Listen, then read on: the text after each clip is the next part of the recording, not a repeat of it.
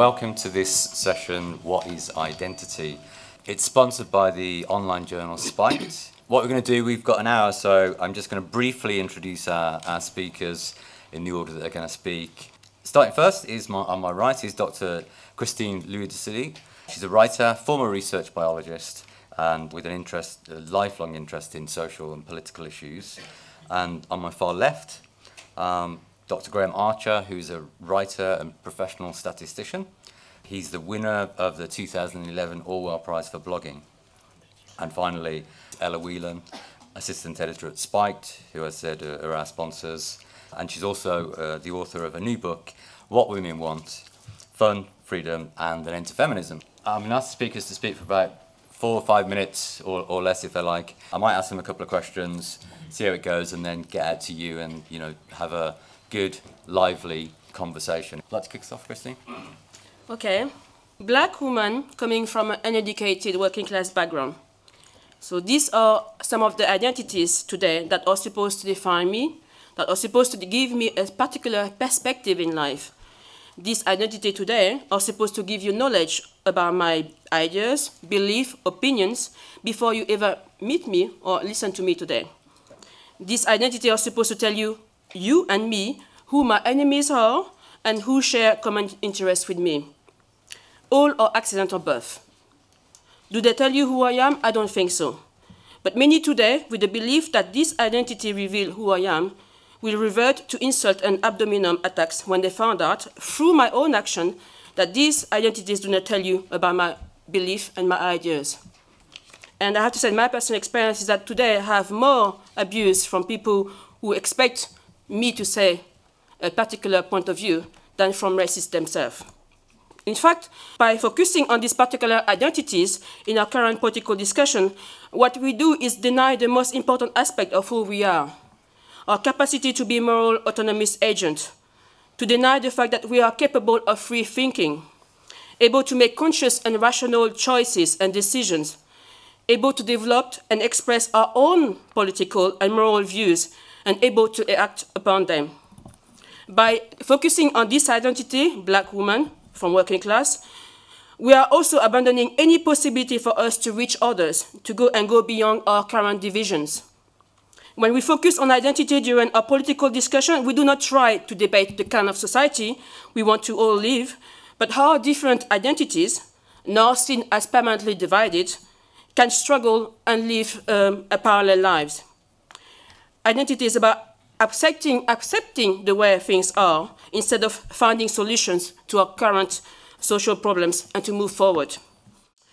Do I really need to identify as a black woman to try to convince others and you the importance of free speech? Should my identity as a black woman be more important than the rational arguments that I use?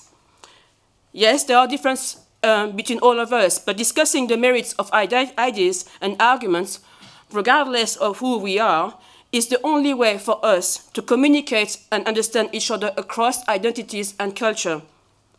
But more importantly, despite our differences in culture and identity, we are all capable of hearing an idea, understanding it, disagreeing with it, developing it, and promoting it.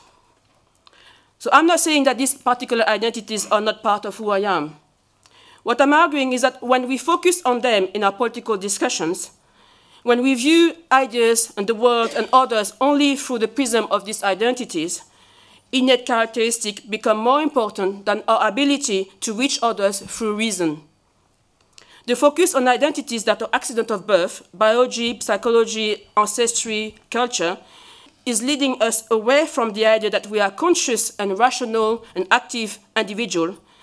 And so it is denying our ability to transcend our given attributes in order to reach others, to understand others, to communicate with others, and to debate and determine our common goals and common interests. Those common goals and common interests are not given. We have to be able to discuss them. If we cannot communicate and understand each other because all ideas are currently thought to be determined by our ideas, if we cannot transcend these ideas through the exercise of reason, if we cannot think beyond particular interests determined or not by our identities, then we have no possibility to act collectively and in solidarity with others.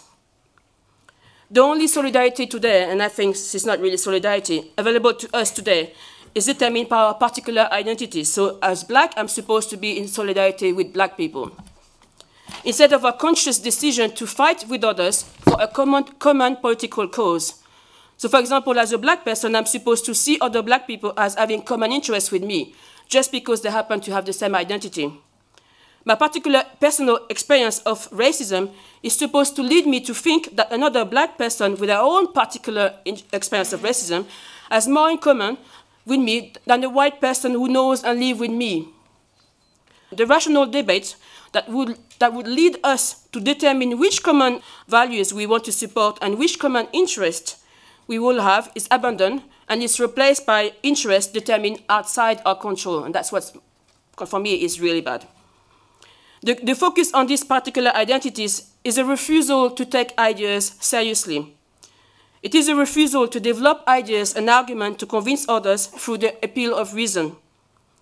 If you want to create a better society, unless you're one of those people happy to impose your opinions on others, I mean, I guess there's not much I can say, you need to convince others that your ideas are right, that they are good. When you try to convince someone by arguing that history and tradition makes the idea right, all you're doing is you're actually saying to the person that they do not have to think through the ideas themselves because others in the past already did. When you try to convince someone by arguing that a particular identity determines the truth, like the idea that black people understand racism better than white people, you're effectively saying that your identity makes the thinking for you, and that only people with the same identity will be capable of understanding it. If only a particular identity group can understand an idea, then what we are asking the others is to accept what you're saying without the possibility for them to criticize and discuss. In our political conversation, if we focus on ideas, not on who we are, we use our universal capacity for reason to reach each other. If we see others as conscious, rational agents, capable of making their own decisions and not just as representative of a determined identity, we open up the possibility for us to seriously discuss, debate, argue the kind of society we would want to live. Political conversation will always involve divisions, otherwise it becomes meaningless. Because we use different, the French coming there, yeah? Because we use different ideological, frameworks to understand the world around us, but these frameworks that we use, different frameworks that we use, it can be discussed and debated when we consider ideas and belief. But if we use personal identities, which are seen today as permanent barriers between people, we cannot discuss, and it always leads to conflicts. So we need to debate rationally and what could be our common values and interests and go beyond our particular identities and interests. I mean, the reason why I did these things is because for me, I feel, I've been involved in politics for a long time, but I feel more restricted today than I used to be in the past. The past, racism was a barrier. Today, it's identity. People see me more as a black person than somebody with my own opinions and ideas. I have received more abuse from the fact that I am a black person with my own opinion than by racist. And I think that's, if we look at each other that way, we cannot reach each other because the divisions is always there. And that's why I'm against identity politics. Okay, great. That's a great start to kick us off. Yeah. Okay. Great. Hopefully we can unpick some of that in a moment, and there's a lot to think about there. Thanks for kicking us off. Yeah. Graeme, do you want to tell us what you think? Follow that. That was brilliant, Christina. A lot of that resonated with me, so I think you'll hear. I wanted to start, though, by saying I'm terrible at hiding my body language, and I'm sure it's evident without me saying I am so frightened. I was so frightened to come and accept the invitation to sit here and talk about identity politics, and I was thinking about that fear. And I think it actually means something, doesn't it? That we've actually got to the stage where I don't mind at all talking about economics or how to vote in elections or Brexit or anything, or my sexuality or anything.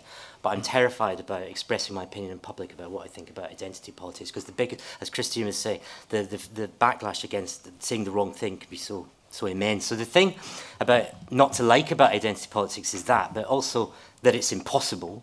Impossible things don't make good bases for politics, I find, and also its prescriptive nature. Please tick the boxes which apply to you, say the foreigners. But I am Scottish, vegetarian, homosexual, male, middle-aged, white, prone to nostalgia, a lover of Belle and Sebastian, lower middle class, etc., ad infinitum, etc. An individual identity, I think is obvious, is the union of so many sub-identities as to be all intents and purposes infinite. And what's more, those sub-identities can be contradictory. They don't need to cohere in the mathematical sense. You can be pro-Brexit, but anti-Scottish independence, for example. So what's the phrase that I'm thinking of? I had to Google it, but I remember the Walt Whitman poem, "Do I contradict myself?" he asks in the song itself. Very well then, I contradict myself. I am large, I contain multitudes.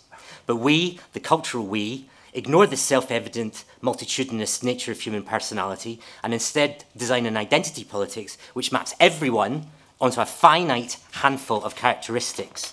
So every Briton is an intersection of ethnic heritage / gender / orientation / class / age / university education status these days increasingly. And if this is the basis of our politics is to choose, then some of these artificially limiting identities must be worth more than others. So beware the baleful impact of the identity politics calculus. To be blunt, politicians will favour the identity group with the most votes or the loudest lobby groups. It also can lead to political blindness. I don't doubt the good intentions of Mrs May's race audit. I mean, you know, it's a good idea, but I'm not optimistic that its findings will be used positively. In education, for example, to rank outcomes on the basis of ethnic heritage alone is useless, particularly if actual heritage are mixed together into an invented identity, BAME. No human being alive is BAME. And to compare educational outcomes for BAME versus non-BAME is at best misleading and at worst unhelpful. But it's easier, isn't it, to use frequency tables of BME against non-BME A-level results and then suggest a theory about racism than it is to ask questions about why some minority ethnic cultures thrive at school while others do not, or indeed why white working class males have such poor outcomes. If no one is BAME, then neither is anyone LGBTQ+. This was a bit I'm frightened about, by the way. I have nothing against any of the initials, and I'm not joking about that. But I dislike intensely the assumption that because I'm gay, my entire politics is mapped out for me, specifically with regard to the current discussions about transgender issues. I have thought about this a lot. So if what I'm about to say sounds glib or facile, it's not intended to. I've thought about this a lot. I think everyone alive deserves to be treated with dignity, but I honestly can't see how same-sex desire is the same thing as transgenderism. To be romantic, part of my sexuality is a deep attraction to my gender. It's a celebration of masculinity or maleness. That's not the same thing at all as wishing to possess a different gender or none at all. So why are we in an LGBTQ+ box? Being told how to think on the basis of one's love life, whatever else it is not liberation. Achieving liberation remains the single most important act for gay people. And telling gay people how they think about stuff because of their same-sex desire is not liberation. At its end point, it leads to the obscenity. Christine, this was the part of your speech that resonated with me. The obscenity of straight activists turning up at pride marches to jeer at gay Tories. In what perverted mirror do such people see themselves as my champion? I didn't kick my way out of one closet to have ideologues force me into another, even if they've written every letter of the alphabet on its door. Back to Whitman. You shall not look through my eyes either, nor take things from me.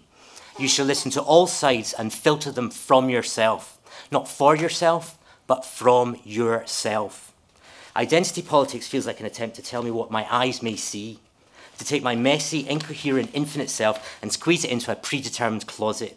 I am sick of the feeling that everything not me is unknowable, is forbidden to be known, thanks to rules about identity and cultural appropriation. Everything not me slipping further and further away, like boxes bobbing around in a sea of despair. Only disconnect would be Foster's summation, I fear. And in fact, if not an intent, identity politics, by forcing us into these closets, means thinking inside the box and throwing away the key.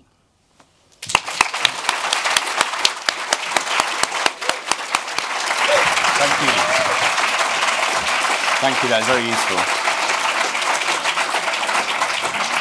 Ella, over to you. Oh, that's tough to follow. Right. I was thinking about our current obsession with identity, and it's really easy to track it. There is, I mean, it's an obsession that's been happening for decades, but right now it has really sharp points. So I was thinking about that show, is it called Who Do You Think You Are?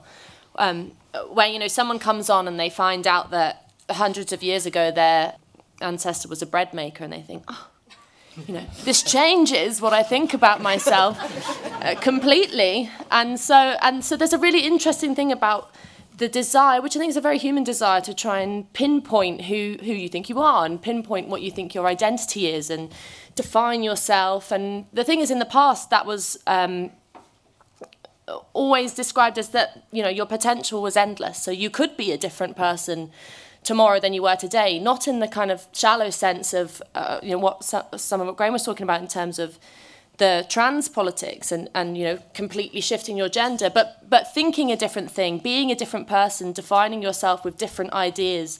On a different day you were, you know, now the question is, who's the real you know, what is your identity, what's at the core of you, when before it was, you know, it had more sense of you can be anything, you can transcend your identity and become someone completely, as Christine was saying, completely move away from what the attributes you were given at birth or what you look like or who you know, what is considered to be the right way for you to think.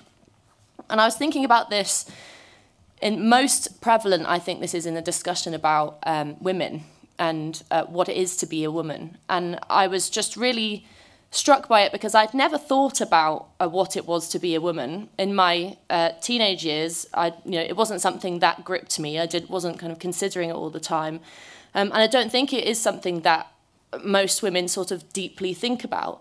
But then in 2015, Caitlyn Jenner, who is the transgender celebrity, you may know used to be Bruce Jenner, won the 2015 Glamour Women of the Year Awards. She was crowned Woman of the Year. And that may seem like a small point, but I just kind of thought, wow, what does it, I mean, I know it was the Glamour Awards, but what does it take to become Woman of the Year? What does it, you know, if this person who has, by all intents and purposes, merely changed their appearance at this point, because it was very soon after his transition, what is that saying? That is actually saying quite an interesting and big statement about what it is to be a woman, if all it takes, potentially, is to look like one and dress like one and you know, potentially talk like one. But actually, I think that there was something deeper in that, because the reason that Caitlyn Jenner, not to get too hung up on her, is, one, it was because of her bravery. So, you know, the whole public conversation about her and about transgenderism was about how brave she was that she'd done this. And she hadn't done anything, really, other than the fact that she had displayed the ability to get over her vulnerability, that she had displayed, you know, poured out her personal life, poured out her identity into the public realm, and that was the thing that was going to be applauded. So the thing that made her woman was, in some ways, her ability to show her vulnerability, to embrace her feminine side. We've got a very interesting conversation at the moment about femininity and, you know, what that aspect of women's life should be about. And so then obviously that you can't not link that to the fact that contemporary feminism today more and more defines women and defines female identity with vulnerability, with victimhood. So, for example, the Me Too craze that's going on at the moment is a complete celebration of victimhood, of vulnerability, of fragile women being able to, you know, finally in the public realm talk about their deeply personal experiences. So, you know, identity in that sense is nothing really to do with what you think, the active decisions you make in society and the active contributions you give into the public sphere, but it's very much about your failings, your inability to stand up to difficult situations, your vulnerability, your childlikeness, especially in relation to women. And so it just strikes me that it's kind of a point that my fellow panelists have made, and you know, Spike talks about a lot, is that identity now is, you know, it's about personal identity. And there was that line, "The personal is political," which is from years and years ago, and that is celebrated today. So the thing that makes you interesting is your person, not your personality, but your personal aspects of you, which are important. So it is important that I am a woman to me sometimes. Other times it isn't. Sometimes it's important that I'm second generation Irish. Sometimes it's important that I'm a Londoner. But so that's a very human thing. But what is most important in relation to when we're talking about identity, not just cultural identity, political identity, what matters in relation to how I judge you, and if I am to judge your identity, it's your political and social identity, which is about what you think, which has nothing to do with how you look or where you came from. And that may sound like a very utopian idea, but I think it's something that we've sorely forgotten today, that it doesn't matter where you are from or what you look like. What matters is what you say. And I mean, that's a hugely controversial point to make at the moment, as Christine said. You get, I wrote the book criticising feminism, and I'm most of the time called a misogynist by other women. So there's something very fascinating going on. I think it's our fetishization of the personal over the kind of celebration and more interesting looking at the political, your interaction with social life. Great. Thank you.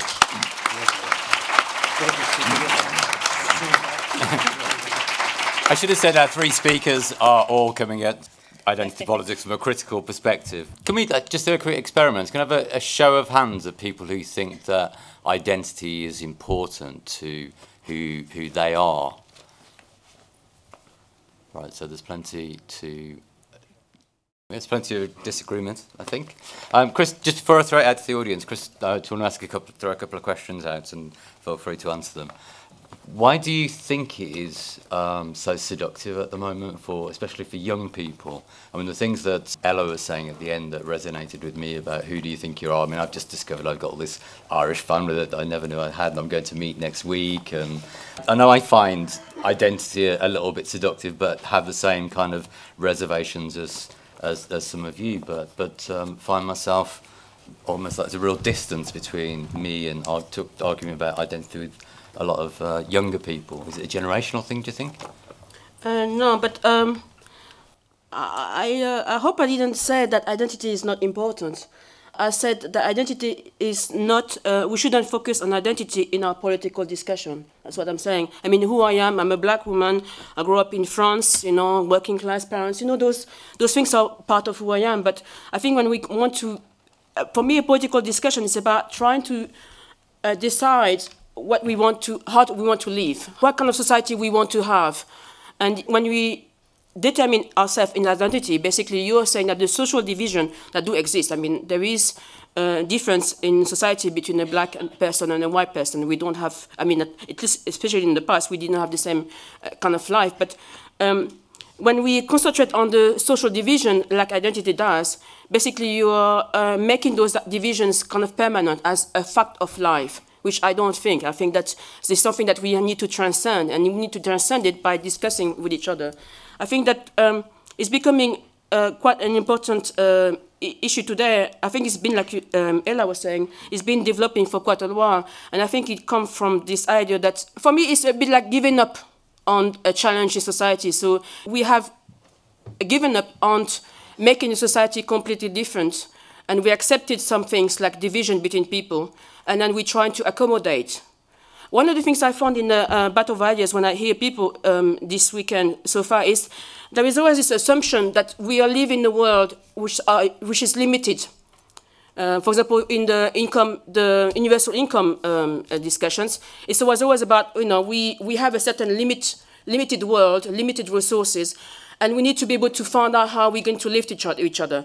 And identity for me is that. It's like we're living in a limited world, and this is how our imagination today is so small that we are living in this limited world, and we need to find how to live. And identity is saying we are different category of people, and we need to be able to kind of category of people need to live together. So it's a bit like, for me, what we're doing is becoming groups of people living in parallel life. Your black people will fight for something, the white people will fight for something else, the gay people, and it's all because we have this very small imagination of what the world could be. And I think the young people live in a world that people have given up fighting for. Okay, great. Graeme, you got any thoughts on that, on why now? Why you're starting to really feel the heat of identity politics breathing down your neck more than in the past? Because it has been around quite a while, hasn't it? I suppose this is way beyond my intellectual pay grade, but there's been this fragmentation of stuff that if you're I don't know, if I had to guess, I'd guess most of the audience is on the left, all right? But I am what's called a bog standard conservative.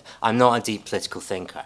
And I guess what's happened is that the values that inform a lot of my identity, the ones that up until the turn of the century, middle-class Tories took for granted they were shared by everyone, these have all been fragmented now and everything's up in the air. So, you know, simple things like I grew up with, accepting that I'm a British Unionist, there is this nation of Britain made up of its constituent parts, nothing to argue about there, everyone took that for granted. That's all gone. So there's been this space where other identities can come in, but I brought up the left-right thing, so sorry about that. No, but this is part of our identity. Anyway. One question I have for friends on the left, though, is what happened to class? I think the left analysis, which I've never been able to come up with a put down for, is how class drives outcomes in our country. And I've actually accepted it. I think the left are right about that. And if you've got two theories for something like educational outcomes, one is racism or ethnic heritage drives differentiated educational outcomes, and the other theory is that class drives or is a predictor of differential educational outcomes. It seems to me that second theory is at least as a priori interesting, and yet we seem to put all our energy into these more modern identity buckets, assuming, oh, it must be something to do with ethnic heritage that's causing these differential outcomes. So a question for when people are asking us, what's happened to class in our discussion? Why is that identity now almost obliterated? Ella, I just wanted to say I really agree with you on this point that we've got to tackle this idea that females are universally vulnerable, because the flip side of that myth is, of course, a call for some sort of paternalistic measures to protect women from men. And so then we go back to Christina's point about how this sort of naturalizes male predatory sexuality.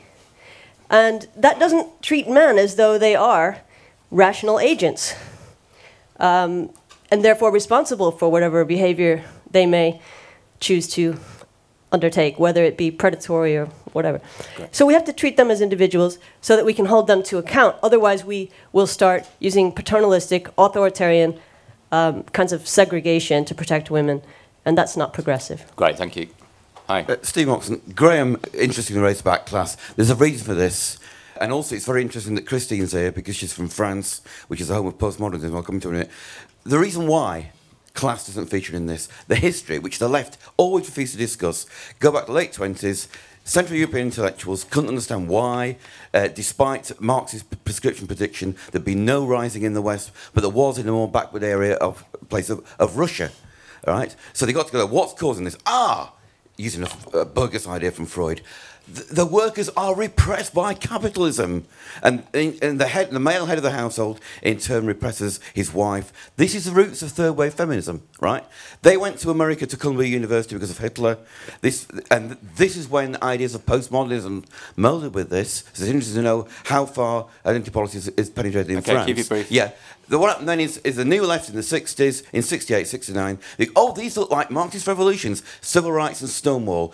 And then after 1970, you got this idea there were three classes of people who were victimised: women, ethnics, and non-heterosexuals. And that's what it's all about, shitting on ordinary people. It's got nothing whatsoever to do with being nice to people, right? Okay. And so I'd be interested to hear from Christine how much of this shit takes hold in France. Okay. Hi, yeah, I just wanted to say thank you to Christine for a great speech.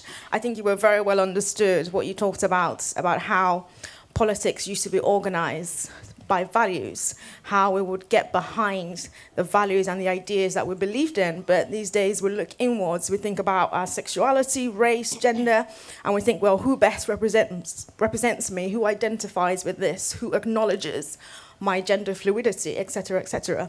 In terms of the question about what is the seduction, I think maybe we should look to academia more and offer more criticism there.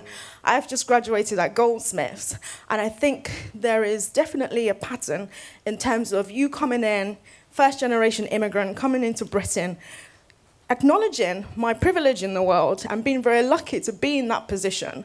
But then you go through the system, if you're unfortunate enough to take any kind of gender studies, they have you leave it and thinking you're oppressed and you're owed something. It's very difficult. So I think there's the seduction lies in there, where your thoughts, how to use this language, how to use your race, gender, sexuality as political currency. Because identity politics, the way I see it, is a contest for power. And they teach you to use that to be able to, stamp your feet and make demands. Okay. Be good to hear from someone who thinks identity is quite important to them. Ella, I think you mentioned that we have forgotten that it's not about where we came from, but where we were going. And of course, I can't remember back that far. But to me, it seems that maybe 50, 100 years ago, actually the boxes were much more defined. That if you were working class, you ate a certain way, you spoke a certain way, you lived in a certain place. And the same if you're middle class or upper class. And I don't see how politics ever hasn't been founded in identity. I may be wrong here, but I think if you were working class, you would vote Labour. If you were middle class, upper class, you would vote Conservative. So do you not think it's possible that actually we're just at an intermediate step on the right path, that we have more versatility in the boxes we tick, even though there are still boxes, and actually there's not much we need to change, it's just going to take time? What I was going to bring up is LGBT specifically, and one of the reasons why I'd say I'd rather dramatically stopped identifying as like part of LGBT is because the politics are so reactionary.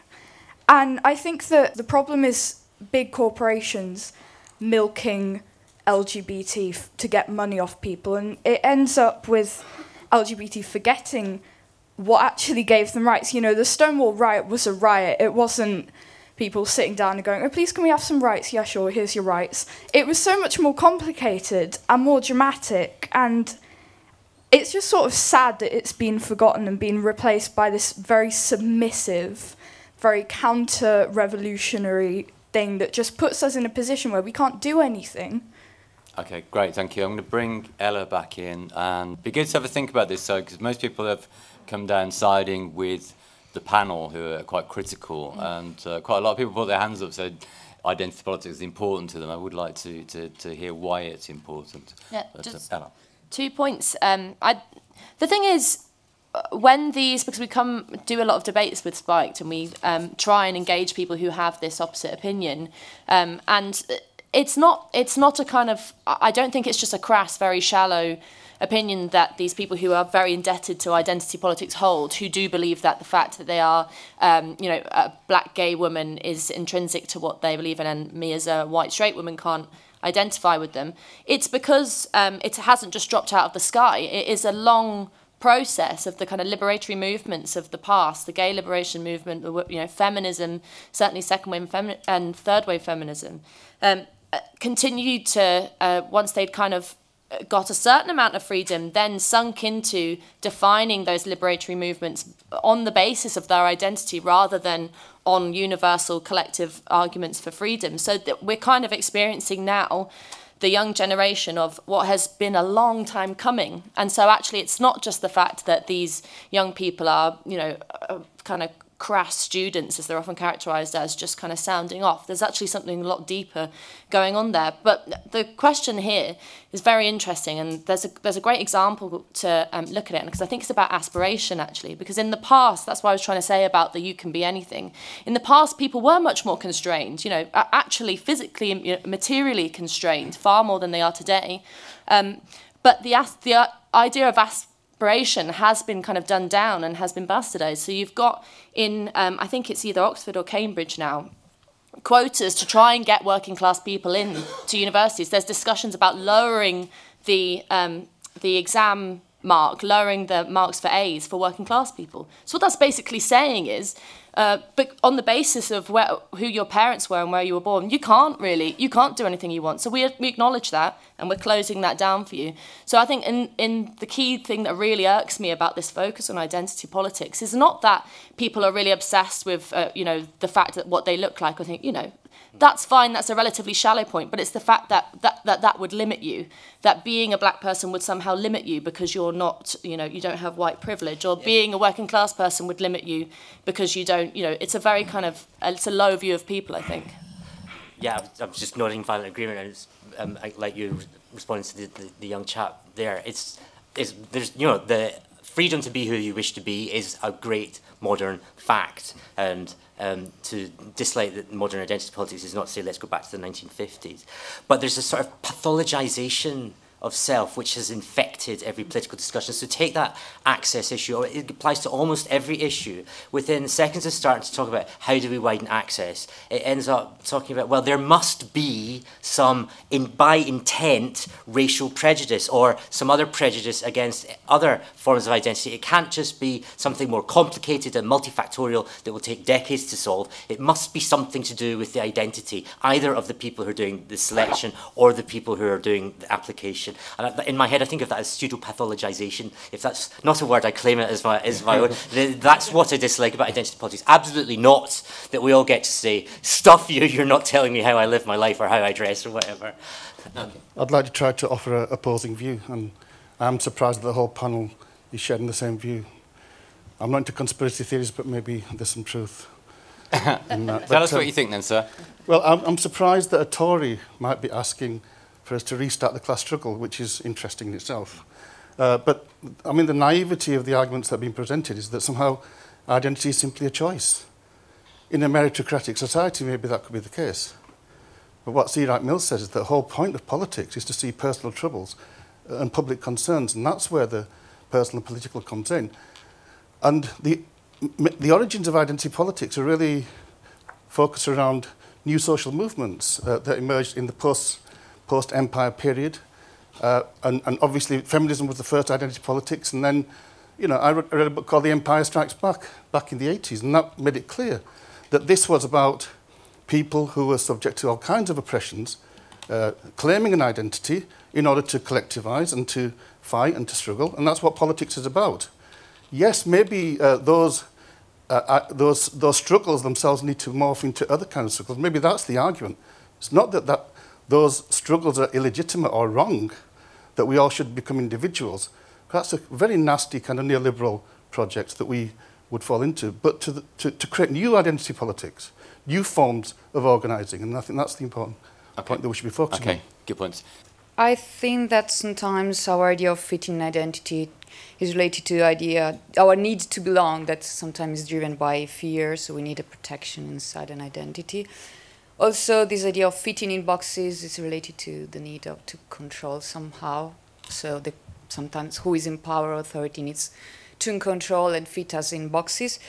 And so we need a bit more flexibility that is against this rigidity that wants to fit in boxes. And flexibility is somehow related to more feminine aspect of our human being more than a male aspect that is very predominant and rigid.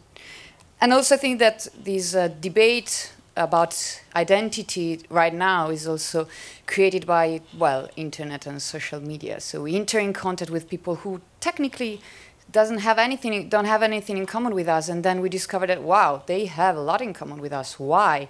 Why do I have something in common with someone who is completely different from me? So this brings to, who am I? Why I have these things in common? I have my own answer, but I just want to throw this out. I'd be very interested in some of the younger people here as well speaking, because I lecture first years, and when I raise the question that perhaps diversity and difference and celebrating this isn't a particularly good thing, I think quite a few of them look at me like I'm a monster of some description, because throughout their school life, I think this is the discussion. And the reason I find it difficult, I think, to engage is because I don't think they think about this politically. So a lot of you are discussing this politically. They think about it as a kind of form of etiquette, that they're being polite, and to be a nice person is to respect difference. And I must admit, I loved Graeme's point at the end where he said this thing about things that are different to me are getting further away.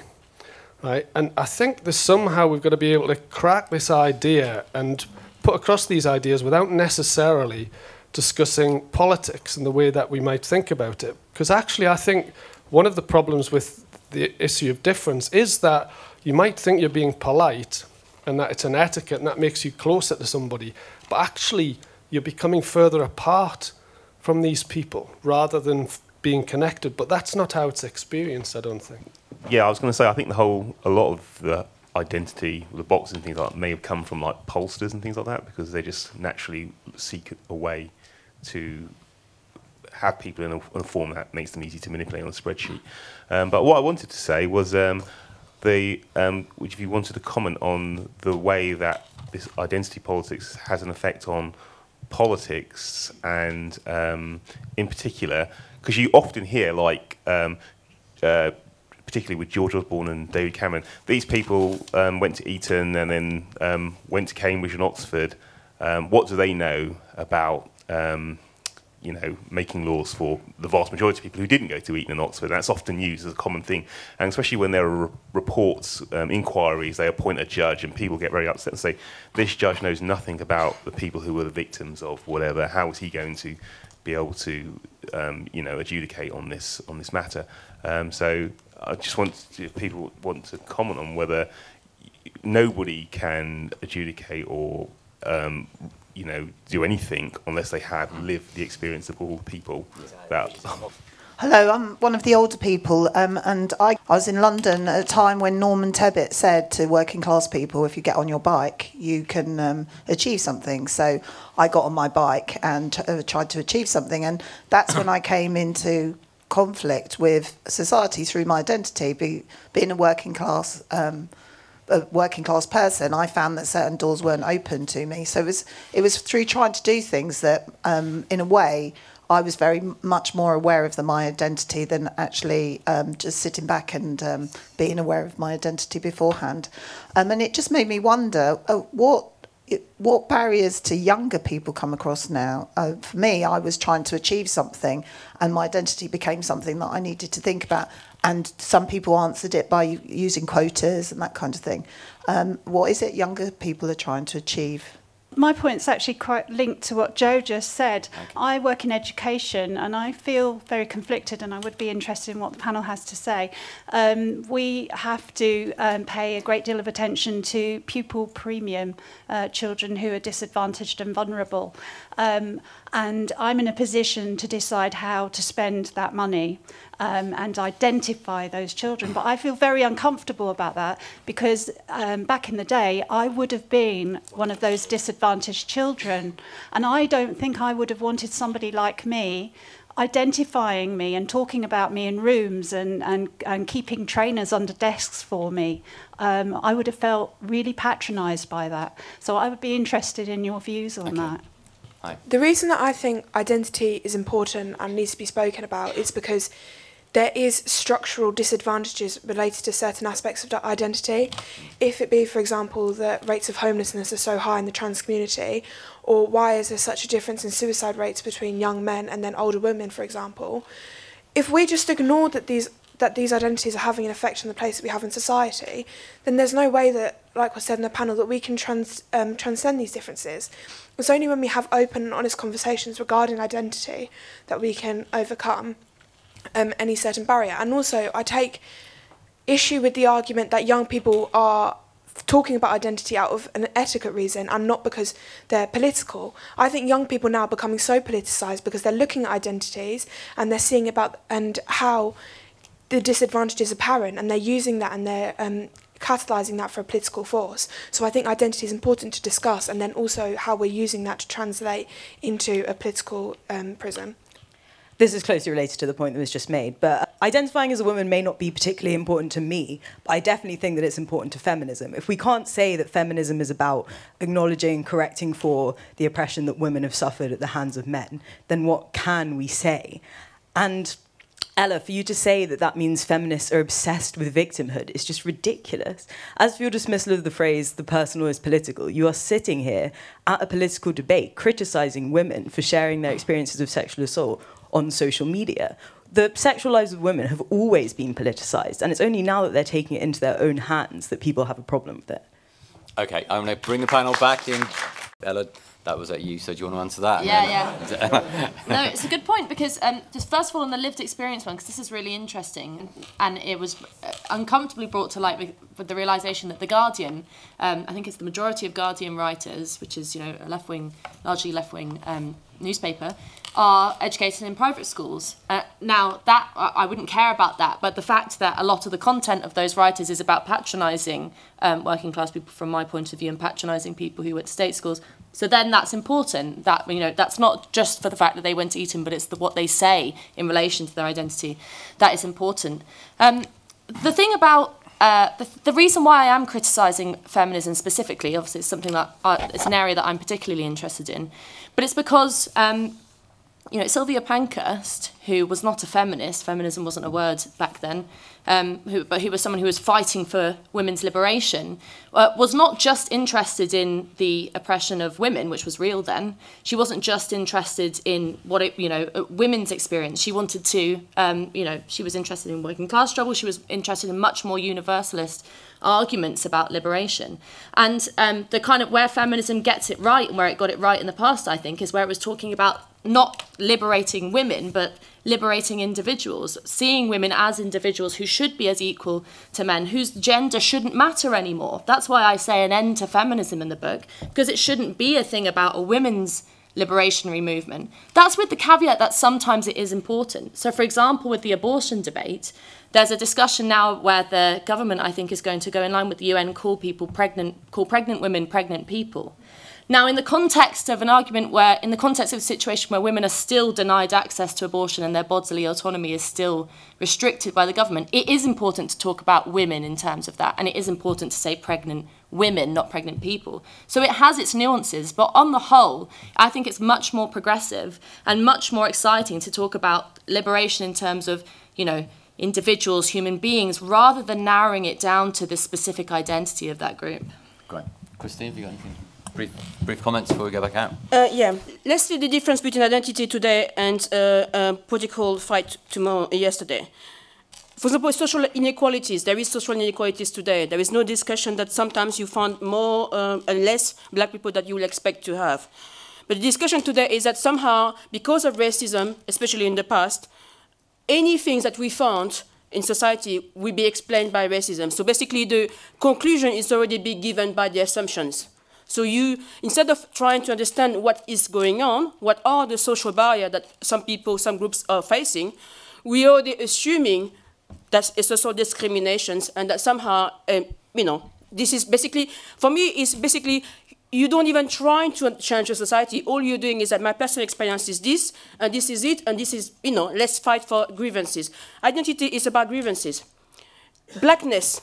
I've never heard of this black pride and blackness, black power, so much today. From the past, it wasn't that much. I'm not an American, so the Americans are a bit different, but today it's about blackness and black hair and black skin, and I'm a powerful woman. It doesn't change anything to society. All he's saying is being proud of yourself, being proud of you. Instead of going outward and trying to understand what we are facing, we are saying we have to kind of celebrate our own identity. We are becoming different groups of people. And because if you're black, you're being oppressed in the past, so then you are saying, I was oppressed in the past, so could you please give me some, it's about grievances. For me, it's the expectation. What do we want in society? Identity is not about expectation. It's about the world is this way, and we keep it this we keep it. I'll give you a rest. There was also, sorry. The oppressed things, actually, the woman was saying that this is a very good example. If you listen to all the discussions amongst black, because I'm following that for my research, all discussions around black, it's the oppression, slavery, especially in America, all that is being used as a way of fighting for a particular interest for a particular group. It's not saying we want to have equality, we want to have a life like everybody else. It's about how, as a particular groups, or at least as particular individuals, we want to get something out of society. So for me, so again, you have an imagination that somehow the society that we have is the only way that we can organize ourselves, and you're going to basically kind of take a little bit of a pie. You know, I want a bit more than the white person now because they had the white more than the black person before. So for me, it's very restricting imagination. And I found it so sad that the young people, you know, I was an idealist, I want to change the world, and all we're asking them is, okay, this is the way it is, fight for a little corner. Okay, need to get last couple of questions in. Hi, I agree with what you're saying, because I think the more that we celebrate diversity, the more divided society is becoming, because the more focusing on our differences and not on the mutual desire to improve society as a whole. I would just like to propose a solution to what Graeme said about the straight people protesting against gay Tories marching, that it is the most inward thing you can possibly do. Maybe they might do it, so when they go home and open a can of beer, they feel very warm and fuzzy inside that they did something good for the world. So all this maybe is just a kind of, you said pseudo-pathologization. I can't pronounce that word, but it's a great concept. Thank you. But maybe they feel like the entire world is a couch in a therapist's office, and what is inward has to go outward, and there is no separation between the outside world and their interior ego. So I would propose this as a solution to why people who are straight do that. Probably a bit late to ask this question. I watched this video online just recently, and these American students were berating one of their lecturers for something he'd said. And something really struck me. One of the students, she kept screaming, "You are what you say. You are what you say. You are what you say." And I thought it was really interesting insight, perhaps, into the psychology of identity politics, because if I am what I say, and you disagree with me, you're not just disagreeing with what I say, you're disagreeing with who I am, with my being. If you attack my opinion, if you attack my ideas, what I say, you're not just attacking my opinion, you're attacking my core being. Yeah. So I'd just like to ask the panel, do you agree you are what you say? I think that identity, personal identity, is important. I think it would be, you know, denying our humanity to say that we don't care about where we're from, or that it's not interesting to us about our gender, or who we sleep with, or what country we're from, or who our parents are. That's something intrinsically, you know, to be celebrated and to be enjoyed about our personalities. That's something that I think is very positive.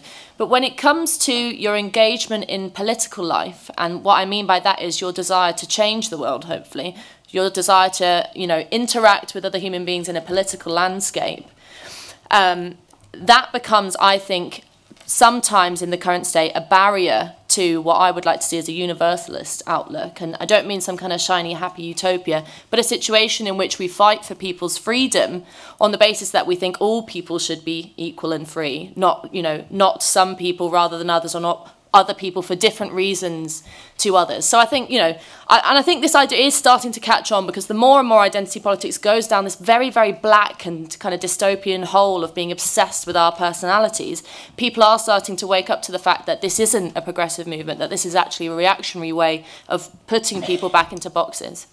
Thanks. Thanks very much. To sum up, I would say this. I was honestly terrified at the start, and probably you can tell from my body language I'm no longer frightened. I thought it was an absolutely fantastic discussion, and even those of you who didn't agree with me or who made comments with which I didn't resonate, I thought that it's now possible, I realised, to conduct a discussion like this with civility and respect for one another, and that, if nothing else, gives me hope for the future. The young chap I was going to big up the most, I loved what you said, but the young chap there who made the Grenfell comment, he's left, so I can't pick him up. But he made the point that proved the impossibility of identity politics, which is where I came in. If we refuse to accept that people who are not like us can sit in judgment of us, then we're saying that nobody can have an opinion about anyone else, because we do contain vast multitudes. Not one of us is like any other one of us. Great. I think for me, one of the things that we always forget, or at least one of the things that I believe, but other people don't seem to kind of agree with me all the time, but I see each of us as individual, rational, active people. We can make decisions. So I can go into politics as a black person, but by discussing ideas and discuss with other people, I can decide, I can be involved in basically changing my identity. you have the given identity given attributes that you're born with, but by actively involved in the world, you're changing yourself and you're changing the world. And today, what people have been asked with identity politics or identity is to basically to only change yourself. You don't really, you stay looking at yourself inward. You're not changing and become, actually what Ella is saying, which for me is really that, is you're not thinking about what you're going to become and how you're going to be actively involved in the world and changing it. It's too inward. Okay. And I don't want to... Great. Can we thank our speakers? And thank you, the audience. Enjoy the rest of your day.